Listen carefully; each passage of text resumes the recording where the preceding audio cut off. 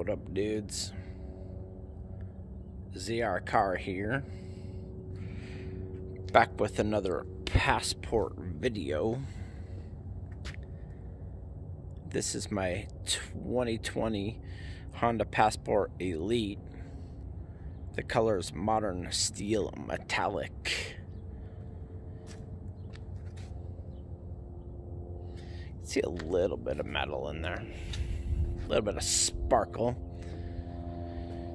So I just installed my wiring harness for my tow package, my trailer wiring harness, and I've had it for, I don't know, 3 months at least.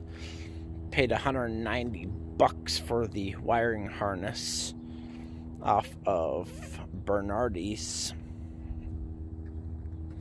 So it's basically just this, and it comes with the 7-pin and a couple pigtail wire harnesses.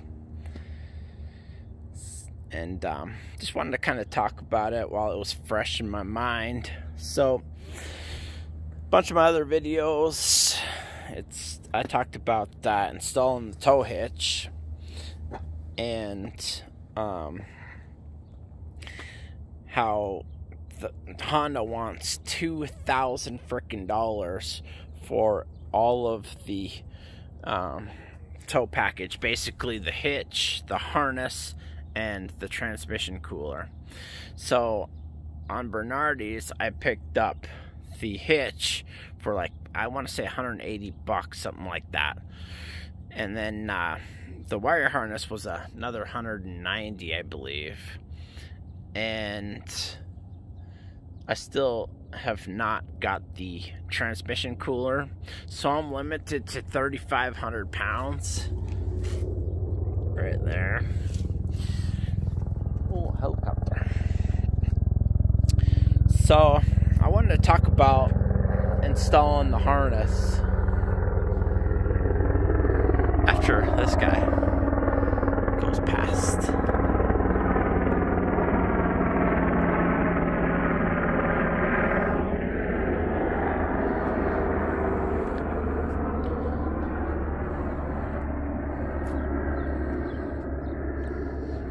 Bye-bye.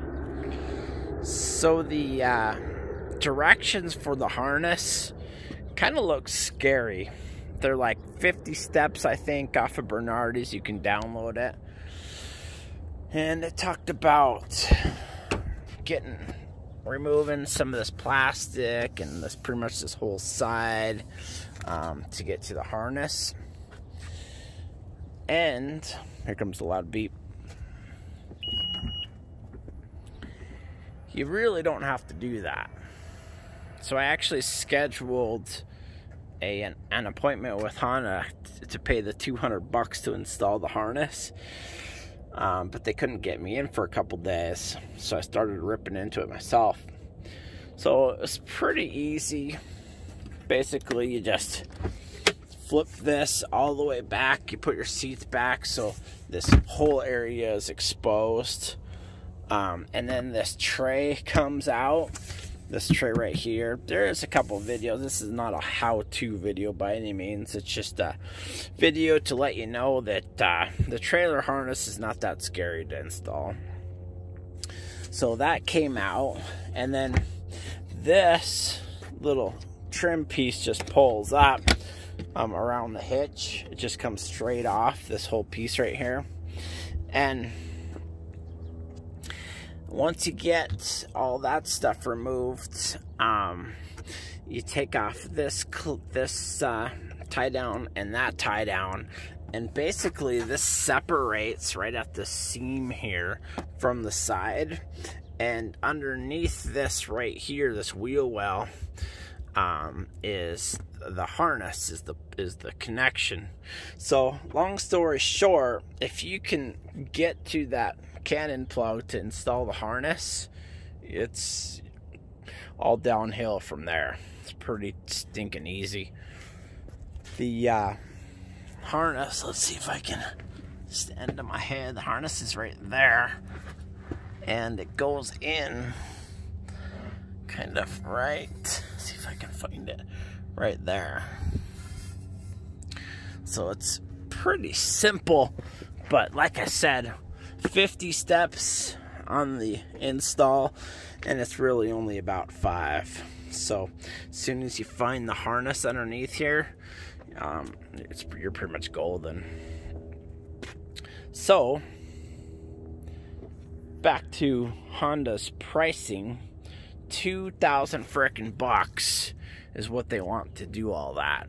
So I've got less than 400 into it, and I have all of it done except the auxiliary transmission cooler, which will jump the towing capability up to 5,000.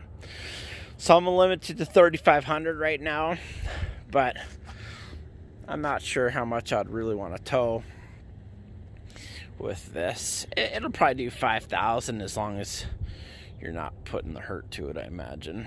I mean, this V6 has got a ton of power.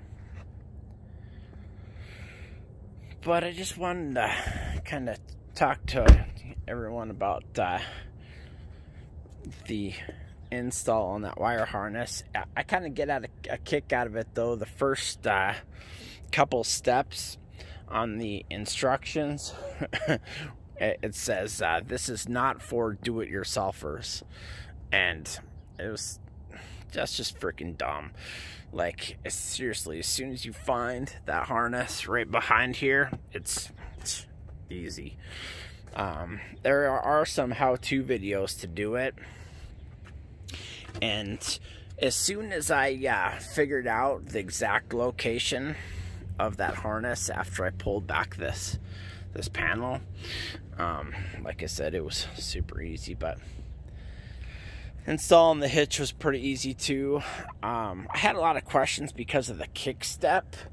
I didn't pay for the kick step relocate. It was like another couple hundred, and I probably would use that automatic kick step maybe twice a year, so it wasn't worth it to me. I really don't care about it.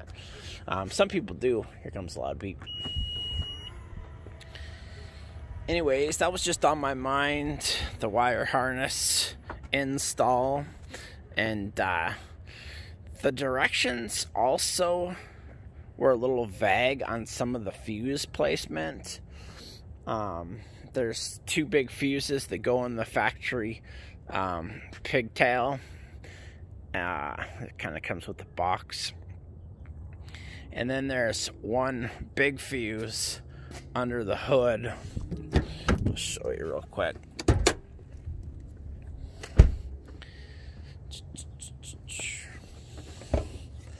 So it's just 3 fuses as far as I know. And the directions were so vague that I just kind of did an educated guess of where I thought that they went. So this big 30 amp right here, and then there was 2 like kinda, they look like this, they go in a factory wire harness that I bought off of Bernardi's. So really wasn't that difficult. Saved myself 210 bucks. It only took like a freaking hour or 2. Anyways, I know I'm just rambling, so hit that like button, hit that subscribe button. Peace.